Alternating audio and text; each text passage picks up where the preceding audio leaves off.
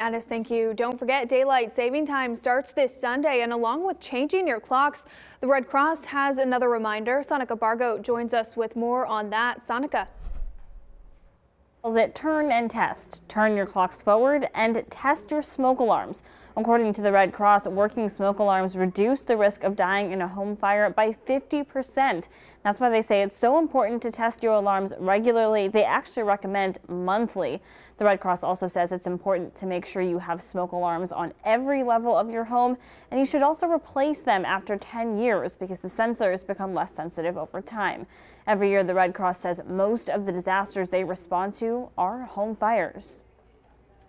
They are so dangerous that they claim more lives in a typical year than all of the natural disasters combined. So that's why it's so important that we're doing our part to let individuals and folks know how important it is to make sure you have that working smoke alarm in your house. The Red Cross also works with local fire departments and other community partners to install free smoke alarms in people's homes. Since 2014, they've installed over 2.5 million smoke alarms nationwide. In the newsroom, Sonica Bargo. Taylor, back to you.